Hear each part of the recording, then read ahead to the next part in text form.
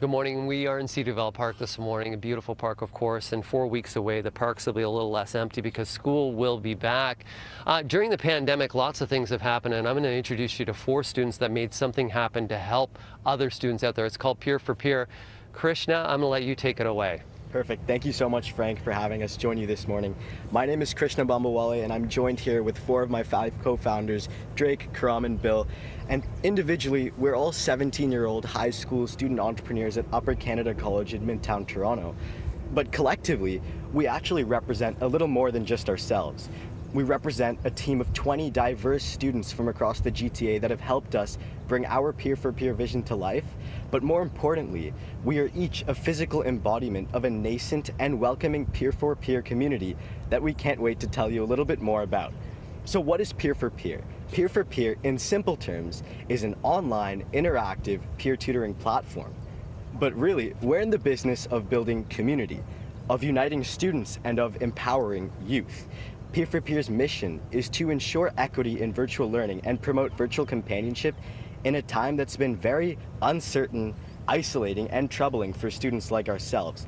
Our vision of creating a community and binding students is achieved through our platform's offerings of free personalized drop-in tutoring sessions, as well as specialized classes where you can connect with not only a high school tutor, but also a mentor.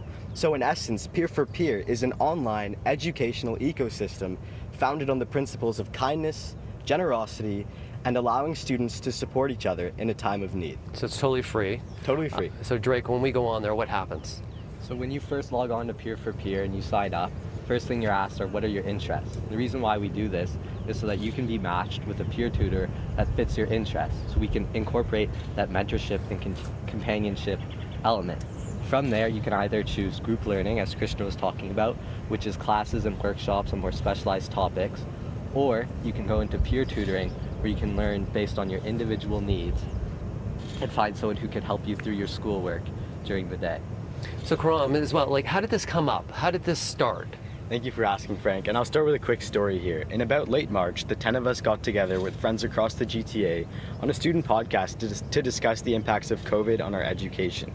Having just gone through the first week of online classes at UCC, we were shocked to hear from some friends, some of whom went to public schools just down the road, at how shocked and anxious they were having heard no information about their return to school. For us, we were panicked, confused, and lost at times too, but we could not imagine being disadvantaged for over 50 days without access to teachers and peers in our virtual classroom. Our education is the greatest gift we've been giving, and just seeing these inequities persist online, we sought to give back in the only way we knew how. Socially distanced, learn together is our community tagline, and for Peer, our story will forever be ingrained in this global pandemic. You guys got it down. You guys got it all down. Now, the question I have now is, how do you guys feel about going back to school? Are you ready? So, Bill can talk about the coming months, but the problems that we've had, 2 months ago, we did have the summer buffer period, but people missed exams. They didn't get to learn everything they did that year. They missed out on developing a lot of skills, and the reality is they're going to do this catch-up program, but parents, as said by the TDSB, may need to choose between getting a job and becoming a parent, which is a decision no one should ever make. Kids will not be with their friends, which is honestly your biggest support system, and kids may have to get a job to pick up and cover for their family. All these factors make it extremely hard to learn, and if they're pushed hard, they may not have the support system to fall back on, and that's why at Peer for Peer, we'll always be there for you. And just to quickly add to what Drake has said, of course, we're students too, and we are tutors and tuties on Peer for Peer as well. So moving forward in the context of a new school year, you can understand that like many other students, we're also quite anxious and uncertain about what the school year might look like. But we're confident knowing that this platform, no matter the variability when it comes to remote learning, synchronous learning at school, Peer for Peer will always be a channel of support no matter what to any student that is looking for that academic support or mentorship need. Bill, how do people get a hold of Peer for Peer? So to engage with Peer for Peer, you can find us at our website at peerforpeer.ca, our social media outlets at Peer for Peer on Instagram, TikTok, and Facebook, and obviously just to follow our core values, which is to be accessible to everyone. It's a free platform that anyone can sign up for, so don't hesitate to check us out. Yeah, good job, guys. Good Thank you job so much. overall. Thank you. Thanks for doing that. You know, students helping students, that's the way for us to get through. We learn and we look at what this pandemic gives us, and something it gave us is peer for peer.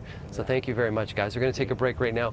Send it back over to the station. Those are 4 great guys, but there's also 5 of the founders. That's a bright spot here in the city of Toronto, guys.